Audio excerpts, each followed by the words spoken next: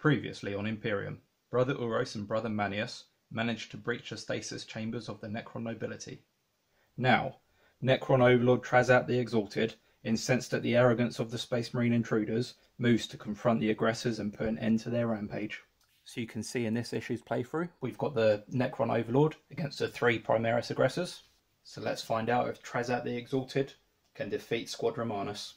And we will be starting with Necron's turn 1.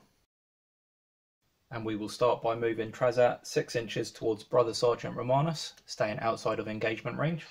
And then we will charge him in the rest of the way, and since he's only 1 inch, we won't bother rolling the dice. So now on to the Necron Overlord's first fight phase. And he has 4 attacks, so we'll be rolling 4 dice. And for his Void Scythe, which we will be calling the Ire of Triarch, when attacking we will be subtracting 1 from each hit roll. So we will be needing a 3+ to hit. So getting 3 hits, all 6s.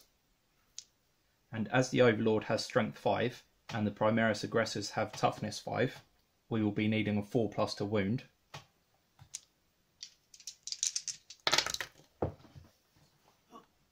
I really need to get a dice tray. So 2 4s and a 5, that'll be 3 wounds. And as the Overlord's Void Scythe has an AP of -4 and the Aggressor has a save of 3+, he cannot roll high enough to make the save, so he will automatically be taking 3 wounds. And since he only has 3 wounds, he's out of the game already. Brother Sergeant Romanus not doing very well. Can Brother Crassus and Brother Marcos push on to victory? So that is the end of Necron's turn 1, on to Space Marine's turn 1. And we will start by moving both Primaris Aggressors 5 inches towards Trazat.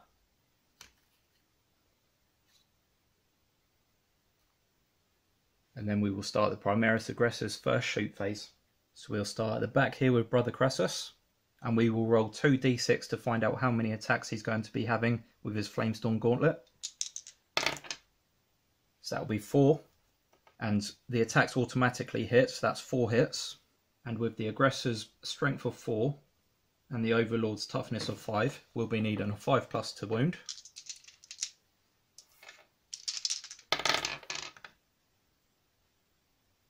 So 1 wound.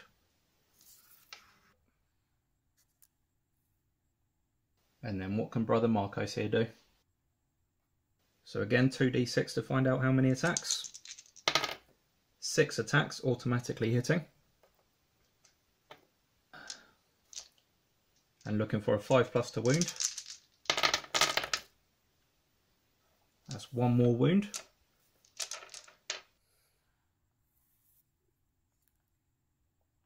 Trazat now on 2 wounds, and he has a total of 5, so 3 wounds remaining.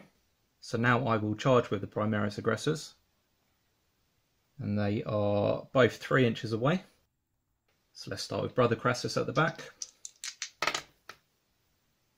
easily making it, and Brother Marcos, again easily making it. So now on to their fight phase. And the Flamestorm Gauntlets have 3 melee attacks. So let's start with Brother Crassus, and we'll be rolling 3 dice. And when attacking with the Flamestorm Gauntlet melees, we also need to subtract 1 from each hit roll. So we'll be needing a 4+ to hit. Getting 2 hits. So for the melee, we'll be timesing the Primaris Aggressor's strength by 2. So we'll have a strength of 8 against the Overlord's toughness of 5. So we'll be needing a 3+ to wound. So 1 wound, and that has an AP of -3. So with the Overlord's save of a 3 and the AP of -3, we'll be needing to roll a 6 to save. Only getting a 3, so he'll be taking another wound.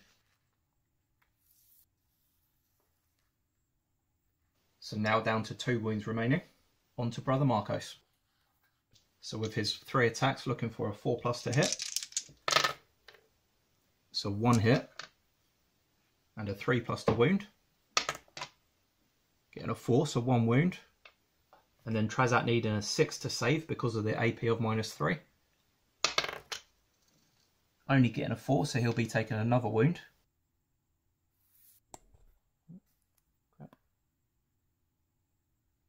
So now down to 1 wound remaining. So now Trazat the Exalted has a chance to fight back, and he is going to split his 4 attacks. So we'll start with 2 for Brother Crassus, looking for a 3+ to hit. So that's 2 hits on Brother Crassus, and same for Brother Marcos.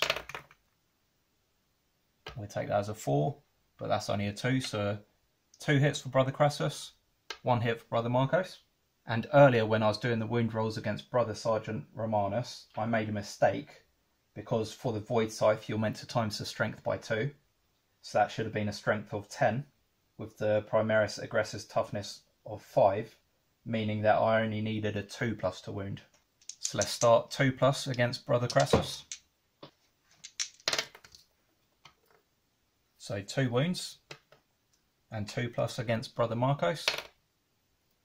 1 wound, and again with its AP of -4, the Primaris Aggressors aren't able to roll high enough, so they will be taking them wounds automatically.